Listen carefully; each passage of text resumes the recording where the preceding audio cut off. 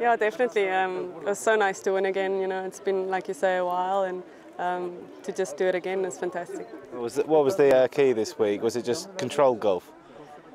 Actually, it was patience, I think. You know, it's a type of golf course where you really have to make shots happen, and you have to just stay focused and try and up and down when you make a mistake, and that's what I did, and my caddy was really good with that, just keeping me calm and getting me to do that.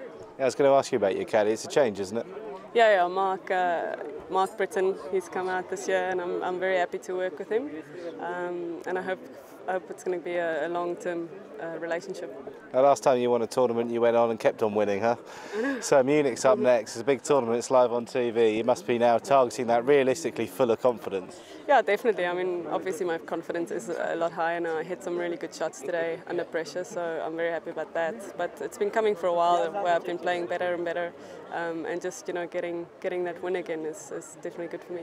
I was going to ask finally, is that like a weight off your back, really? You're sick of me coming up and asking you, Leanne, another week where it didn't quite happen. Now it's happened. It must be such a nice feeling. It is a wonderful feeling, yeah. But you know, it's golf. You can't control anybody else. You can only play your best, and hopefully you're going to have enough.